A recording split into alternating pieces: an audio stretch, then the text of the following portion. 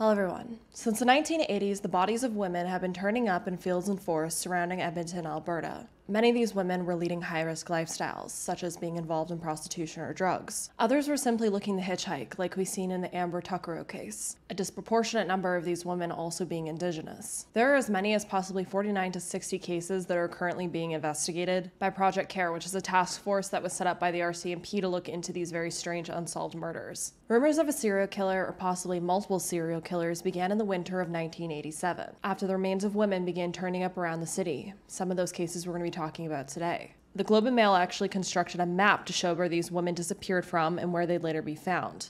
As you can see, a large majority of these women would go missing from downtown Edmonton near a similar strip. And today we're going to be talking about a handful of these unsolved murders that stretch the decades. At the end, I want to know what your theories are and if you see any connections between these cases. Because according to law enforcement, and now my own personal opinion after doing this research, I also believe that there may be multiple serial killers operating around Edmonton, Alberta, picking off the most vulnerable women around the city. And if so, not all of them have been caught, which is absolutely terrifying and needs to definitely be talked about more. Our cases today start on September 13th of 1988, when the half-naked body of 20-year-old Georgette Flint will be found in Elk Island National Park, a remote area east of Edmonton. She was, as you'll see with the majority of the victims we're going to be speaking about today, a prostitute. But sadly, I couldn't find any information about her.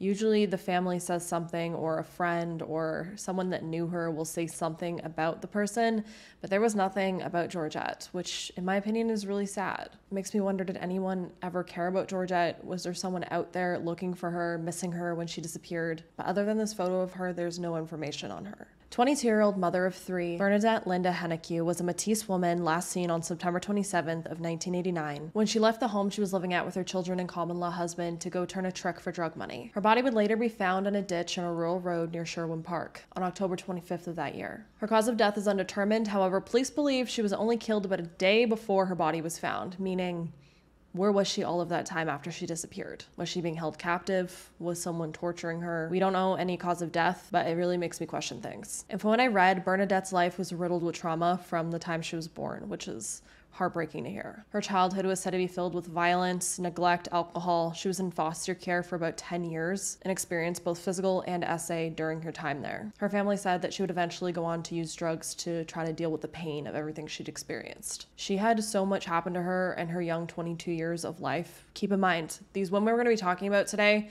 were younger than I am now. And to think that she went through all of that in her life, she ended up having 3 children, she was addicted to drugs, and then she was later kidnapped and murdered. It's heartbreaking to think that these women experienced what they did. And I do think it's important to consider why these people end up in the places that they do. Because although these women are usually just written off as prostitutes, they were people. They were someone's loved one. And they had a story and a reason why their life led them to where they were at. Why they were leading these high-risk lifestyles. Why they were addicted to drugs. Why they thought they needed to work the streets to make money. And I think that's important to look at. 29-year-old Mavis Mason was born in Elk Point, Alberta, and was from the Fishing Lake and Saddle Lake First Nations. Around the time of her death, she had a 6-month-old daughter named Rose, and was said to have been involved in drugs as well as Edmonton's prostitution scene. October 25th of 1990, Mavis would be found stabbed to death on a rural road west of Edmonton. And her murder, like all of these we're going to be speaking about today, has never been solved. 22-year-old Carolyn Aubrey King, who was Caucasian on her mother's side and of Métis and Cree descent on her father's side, would go missing in 1997. Her mother last spoke to her on August 2nd of that year, when they had agreed to meet up the next day. However, Carolyn would never meet up with her mother the next day. And although most would usually find this strange, her mother didn't find it that strange because she said her daughter was actually addicted to cocaine and she was a prostitute who was battling mental illness, so it wasn't unlike her to be unreliable and to not show up to things and lose track of time. But despite that, there was so many wonderful things that were actually said about Carolyn online, especially how she was an adventurous, happy-go-lucky child. However, as we see in a lot of these cases, after she disappeared, it would actually take her mother weeks to try to get police to take her seriously and to take her daughter's disappearance seriously. And 23 days after her mother's first attempt to report her missing is when police would finally start to consider her a missing person. On September 1st of that same year, a young farmer who was harvesting crops in his family's canola field near Strathmore Way in Sherwin Park would discover Carolyn's decomposing body. Her autopsy would note that her bones showed scavenger's damage, which indicated to investigators that her body had been there for quite some time. However, her cause of death is inconclusive. 28-year-old Edna Bernard would last be seen on September 22nd of 2002. She was from the Whitefish Lake First Nations, and she was said to be a good mother who loved her children immensely. She actually had 6 boys. by the age of 28. I'm currently 28 and I could not imagine that. So I commend her for that. Now, according to Edna's family, her life had its ups and downs. It was said that as a child, she spent a lot of time in foster care, and as a teenager, she was introduced to drugs and the sex trade. According to Edna's mother, Cecile Nelson, the night of her daughter's disappearance, Edna was supposed to be meeting a friend at a nightclub in downtown Edmonton. This friend's name is Darlene, and she says that she last seen Edna in a vehicle with unknown people in Edmonton. Unfortunately, the day after Edna was reported missing, her body would end up being found in a rural farmer's field in Leduc County. Her fingers had been broken, she'd been strangled, and her body had been set on fire. Now keep the details of Edna's case in mind because we're going to be seeing multiple connections with Edna's case to some other cases, such as bodies being found in Leduc County, as well as bodies being set on fire. 38-year-old Debbie Darlene Lake would last be seen on November 4th of 2002 when she left her home to use a payphone. She was also known to be an Edmonton prostitute, and she would be reported missing the next day. April of 2003, her skull would end up being found by a person who was out for a walk near McKellen Lake, which is about 79 kilometers southeast of Edmonton. Her cause of death has never been determined due to the state of her remains. 30-year-old Monique Pitra disappeared on November 25th of 2002 after getting a ride from a roommate to a hotel. On January 8th of 2003, her body would end up being found by a Fort Saskatchewan area farmer south of Township Road 540 and Range Road 222. Her body was frozen, and it said that there was trauma to her entire body. 20-year-old Melissa Munch was last seen early January of 2003. Her body would end up being found on January 12th of that year in a field south of Highway 16, west of Range Road 220 in Strathcona County. Her body was also frozen, and as many of these cases seem to go, there was no cause of death determined, or at least released to the public. Keep in mind that both Monique and Melissa were both found days apart in different farmers' fields in Sherwood Park. May 5th of 2003, 40-year-old mother of four Katie Ballantyne would be reported missing by her friend. Her mother Victoria described her as having a motherly nature that extended beyond family. She was a kind and beautiful person. She was actually the oldest of 3 sisters and 3 brothers, being born in the past Manitoba. Her father is Greek and her mother is Opaskwayak Cree. Family members saying she loved the outdoor cooking, eating wild food and picnics, and that her and her mother would often fight over who got to eat the fish head for dinner. However, Katie's life would take a turn when she ended up moving to Alberta. Family saying that it seemed like she was trying to hide her lifestyle from them, because it would turn out that Katie had actually become addicted to crack and was starting to sell her body to dealers to pay for it. And because of this high-risk lifestyle that she began leading, it made police not really take her disappearance seriously. However, it's weird that people say that. It's just the same as when police don't take a missing child or missing teenager seriously, where they say like, oh, they must have ran away and they'll come back. Because they're living a high-risk lifestyle, it's more dangerous, which should mean that you should take it more seriously that something happened to them. And they should have taken it more seriously, because only a few months later, on July 7th, Katie's remains would end up being found by a farmer in Leduc County. 27-year-old Corey Renee Ottenbright would last be seen by a family member on Sunday, May 9th, 2004 around 10 p.m. That night, Corey, who was a sex worker, ended up leaving her home to go work her section on 118th Avenue in Edmonton, which is a street that we will hear about quite a lot. Corey was said to have been a loving daughter, partner, sister, and friend, and it would actually take her family nearly a decade to get answers. But before we talk about what became of Corey, we actually need to speak about another woman. The body of 19-year-old sex worker Rachel Quinney would be found on June 11th of 2004. She was also found in a wooded area east of Edmonton called Sherwood Park. Her family remembers her amazing smile, the way she always spoke her mind, and how she loved to dance, laugh, and sing. Keep in mind, she was only 19. She was still a teenager. Now, not much has been released on her cause of death. However, it was stated that her body was mutilated. Weeks later, another woman's body would be found in a field south of Edmonton, not far from where Amber's actually was. She was located in a remote area near Wetaskiwin after local hikers found her remains and called police. Around this time is also when police began to speak out, saying that they were looking for what they'd call at the time a multiple killer, aka a serial killer, who may have been involved in the death of multiple sex workers in the area at that time. January 5th of 2005, the body of 19-year-old Samantha Burke would be found partially clothed and frozen to the ground in a parking lot behind an Edmonton trucking company near 127th Avenue and 78th Avenue. She was a teenage prostitute who had been working the streets for years to pay for her drug addiction, and she was actually taken in when she was a minor by Alberta's Protection of Children Involved in Prostitution Act, where she'd actually meet another underage girl who was on the streets at that time, and I would say they were being essayed and abused because they were minors, although some people don't see it as that, which is a little crazy to me. And this other girl's name was Charlene Mary Gauld, who at the time of Samantha's death was 20 years old. At Samantha's funeral, Charlene promised that she was going to get off drugs and get off the streets. Unfortunately, though, that promise wouldn't last long, because only a few months later, on April 8th around 9 p.m., Charlene would be seen working the streets near 95th Street and 105th Avenue. She told a friend that she had messed up and she had relapsed, but she was going home to see her mom. Unfortunately, Charlene would never make it home to see her mom, and she would end up disappearing and be reported missing on April 13th. By April 16th, her body would end up being found in an oil field near Camrose, a town about an hour southeast of Edmonton. And just like Edna Bernard's body, her body had also been burned, and the area around Charlene's body was also burned. 32-year-old Dolores Brower would be reported missing by her family in June of 2005. She was a Métis woman known by her nickname Spider, who worked in the sex trade industry of Edmonton and was last seen by police on the corner of 118th Avenue and 70th Street on May 13th of 2004. And this was around 5:40 a.m. Police say that she was hitchhiking at this time and trying to get a ride westbound, and it would take nearly a decade to find her body. Her remains being found on April 19th of 2015 on a rural property near Raleigh View, east of Leduc and south of Edmonton. A former police officer named Joanne McCarney actually knew Dolores. Joanne actually runs a street program that helps women leave the sex trade industry and described Dolores as a tiny, quiet woman who was often depressed. She said, and I quote, "She was somebody who was approachable, you could talk to her. She was always sad and she had a really low self-esteem," end quote. Joanne last seen Dolores in 2003 when she was making an attempt to try to leave the sex trade industry. And due to the length of time it took police to find her body, her cause of death is undetermined. Now, in a very strange twist, police would come out to say that not only were Dolores's remains found that day, but also a second set of remains was found. And these remains actually belong to Corey Ottenbright, who we've already talked about. Corey was also supposed to be in 118th Street when she went missing. And her remains were actually identified via a hair sample that she had voluntarily gave to the Kare Project street program team back in 2003. And another detail that police ended up revealing, both Dolores and Corey's remains were actually found only 8 kilometers from 2 other sets of remains, which also increased the idea that there was a possible serial killer working this area. Now, March 2nd of 2006, 37-year-old Bonnie Jack would last be seen at the Prostitution Awareness and Action Foundation in Edmonton. She was a known homeless prostitute and drug user. Her body would be found the same month east of Edmonton by 2 teenagers. Now, in a strange twist with Bonnie's story,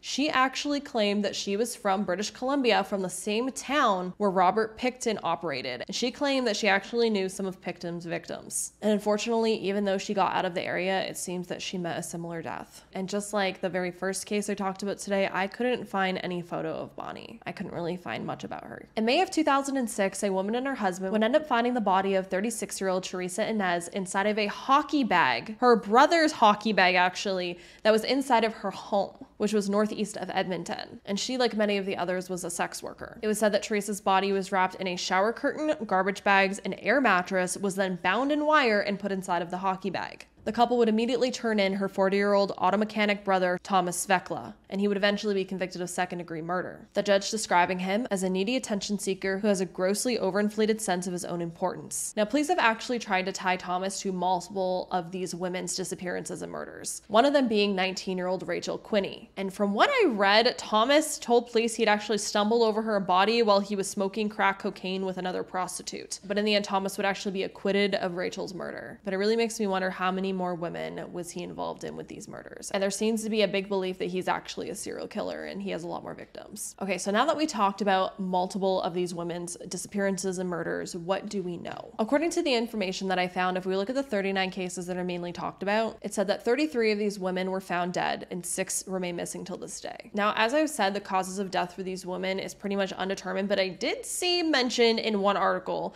that 6 of these women were strangled, 3 of them were burned, 1 woman was stabbed, or there was some kind of combination of some of those things. The rest are undetermined, unreleased, or have been labeled as some form of suspicious. All of these bodies are usually found in and around Edmonton as well, mainly in rural areas. 5 of these bodies are located within an 8-kilometer radius of one another in Leduc County near Raleigh View, Alberta. 7 of these bodies were located at a 15-kilometer radius of one another east of Edmonton in Strathcona County, Alberta. And out of the bodies that were found in the city's limits, 9 of these women were found in Strathcona County County, just east of Edmonton. 5 women were found in Leduc County, just south of Edmonton. 2 women were found in Camrose County, just southeast of Leduc County. 2 of these women were found in Wetaskiwin County, just south of Leduc County. The 4 remaining women whose bodies were found outside the city of Edmonton were found in counties northwest of the city.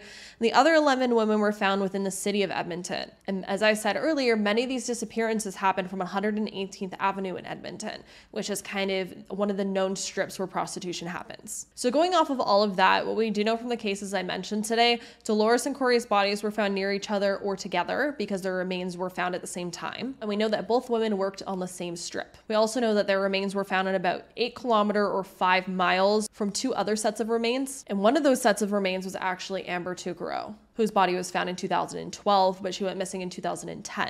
And if you haven't watched my video on Amber's case, I definitely recommend watching it. They did a full deep dive on what happened to Amber and her disappearance and her unsolved murder, which is what led me to doing this video. Because unlike a majority of these women that I'm speaking about today that were all prostitutes and sex workers, Amber wasn't. She was in town on vacation for the weekend and was trying to hitchhike to the city as far as we know. What we also know is that earlier in the days, multiple women were going missing, and it seems it was like a more rapid pace of time. And as the years have gone on now, especially after Amber was found dead, it seems like these murders have kind of fizzled off in a way. So at this point, we're not really seeing many more cases. So it leads people to wonder and speculate, did the killer die? Did the killer or killers get caught? Are they in jail? Or did they move on elsewhere to, you know, change up their MOs or do something? And it also leads people to speculate, is this all the same killer or there are multiple killers? In my opinion, I think there are multiple. And they, honestly, maybe they're working together. Because we also know that 2 men have actually been arrested over the years for killing sex workers in and around Edmonton, Alberta, including Thomas Felka, who I mentioned earlier, who murdered Teresa Inez and who is a suspect in multiple other women's disappearances and murders. But we also have 21-year-old Joseph Lebokin, who is a whole nother level of evil, and I think I want to do an entire deep dive on him. In 2005, Joseph, along with Michael Briscoe and Stephanie Bird, picked up a prostitute named Ellie Mae Myers from the infamous 118th Avenue in Edmonton. According to sources, she was working the block to make money for crack cocaine. The 3 would end up taking Ellie to a farmer's field near Fort Saskatchewan, where the story goes that Michael and Stephanie would leave the car so that Joseph could have sex with Ellie. At some point, Stephanie said that Joseph and Michael began chasing Ellie around the field and beating her. The 2 men would eventually end up going back to the vehicle, and this is the point where Stephanie said that Ellie was laying on the ground, bloody but still alive. Ellie begged Stephanie to let her go, that she wasn't going to tell anyone, that she would just go up to the highway and she would tell someone that she had fallen and, you know, injured herself. Stephanie then said that she asked Ellie if she could get up, where Ellie said no, she couldn't. So Stephanie said that she then sat with Ellie as she struggled to breathe. At some point later, Joseph and Michael ended up going back to Stephanie and telling her to go wait in the car. A few minutes later, the 2 men would return to the vehicle, but Ellie would not be with them. A few months later, Ellie's body would end up being discovered. An autopsy would show that she had actually suffered a fatal blow to her head, and the top of her left pinky finger was missing. And if that's not enough, if we backtrack to just after Ellie was murdered, 2 days later on April 3rd, Joseph and a 16-year-old girl named Buffy were in his motel room, where Joseph would end up showing this 16-year-old girl the tip of Ellie's finger, which he had kept frozen in the freezer between 2 slices of bread. That same day, he would actually end up murdering a 13-year-old girl, which when I started researching this and getting into it, I was going to include in this video, but honestly, I want to make a whole separate video of it because there's just so much information that half of this video today would be about this man and these evil deeds that he did, these children and these women that he murdered. And he did this with a group of friends and with other minors.